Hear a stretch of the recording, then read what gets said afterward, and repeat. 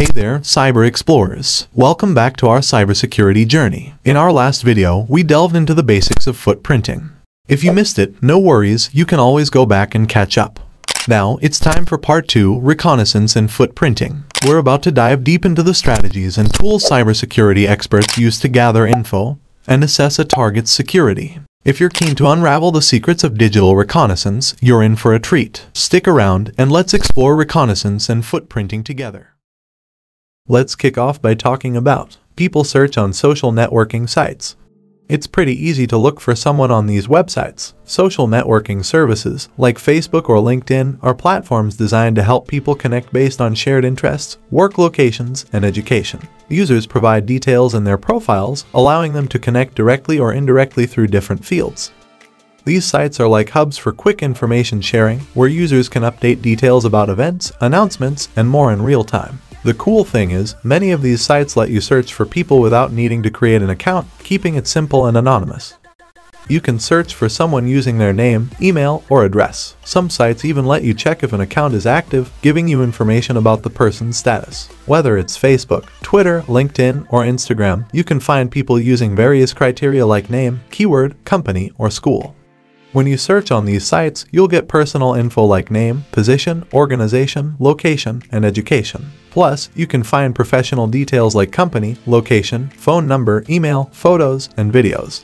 It's crucial to note that attackers can misuse information gathered through people searching on social networking sites for social engineering or other types of attacks. Now, let's explore people search services, where public record websites offer details like email addresses, phone numbers, and house addresses. Services like Spokeo, Intelius, Pipple, and others provide comprehensive information such as names, contact details, photos, videos, profession, family details, social media profiles, property data, and even optional criminal background checks. Attackers can misuse this data for acquiring sensitive information like bank details and credit card information. Many such online services exist for obtaining personal information. Let's delve into the people search service called Spokeo. Spokeo, a popular online people search service, can be exploited by attackers seeking information about individuals associated with the target organization. Through Spokeo, attackers can access a plethora of details including phone numbers, email addresses, address history, age, date of birth, information about family members, social media profiles, and even court records.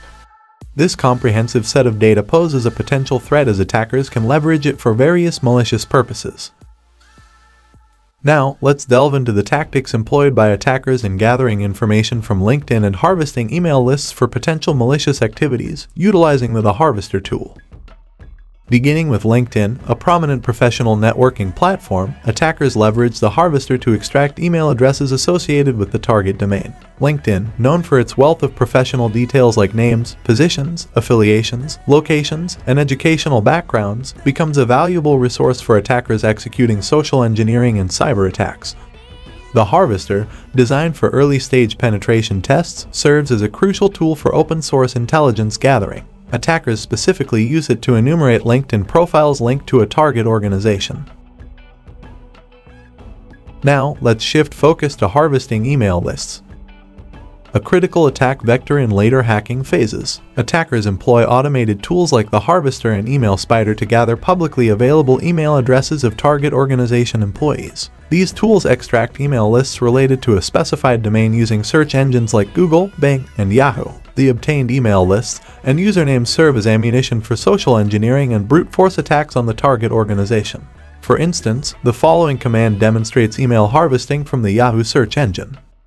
The Harvester d yourtarget.com L100 b Yahoo.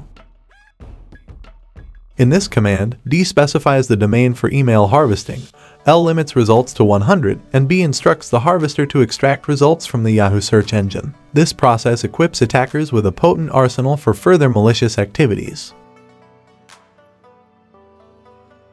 Determining the operating system. In the realm of cybersecurity, attackers employ a range of online tools like Netcraft, Shodan, and Sensis to discern the operating system in use at the target organization. These tools scour the internet, identifying connected devices like routers, servers, and IoT devices associated with the target.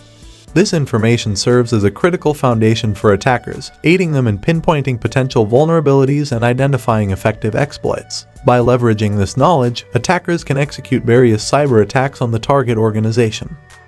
We won't revisit Netcraft as it was covered in our previous video. Now, let's shift our focus to Shodan and Sensies. Starting with Shodan.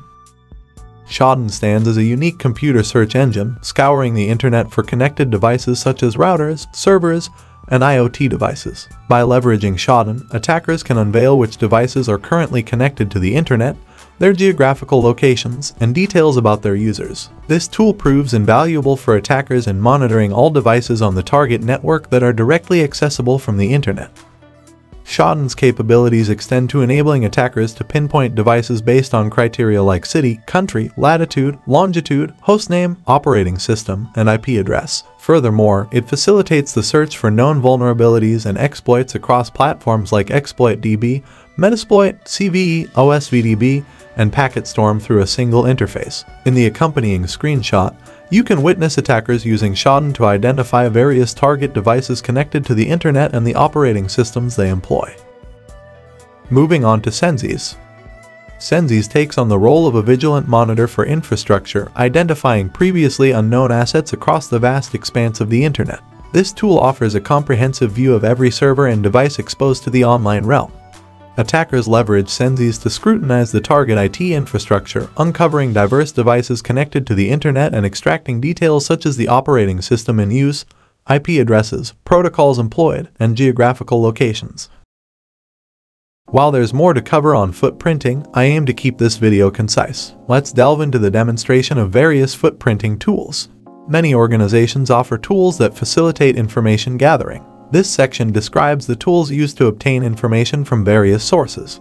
Footprinting tools are used to collect basic information about target systems to exploit them. Information collected by footprinting tools includes the target's IP location, routing information, business information, address, phone number, social security number, details about the source of an email and a file, DNS information, and domain information.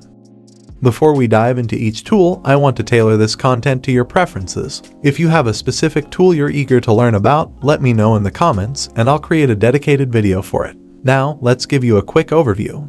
Let's start with Maltego. Maltego, an automated tool, unveils relationships and real-world links. Attackers use Maltego to extract details like email addresses, phone numbers, and a target's internet infrastructure. The video showcases the process of adding a website entity, renaming it with the target's domain, and retrieving associated email addresses and phone numbers. As we conclude this first step on the exciting journey of becoming a hacker with footprinting and reconnaissance, we've equipped you with essential tools and insights. If you have any questions or need further clarification about footprinting and reconnaissance, drop them in the comments below. Stay tuned for our next video, where we'll unravel the second step on this fascinating path to becoming a hacker. Your curiosity is the key, and we're here to guide you every step of the way. Subscribe, hit the notification bell, and join us on this hacking adventure. Until next time, happy hacking. Today, it is my deepest honor to introduce to you Ninjoy. Thank you. My name is Ninjoy, and if you don't mind, I'd like to play you a little something. Enjoy.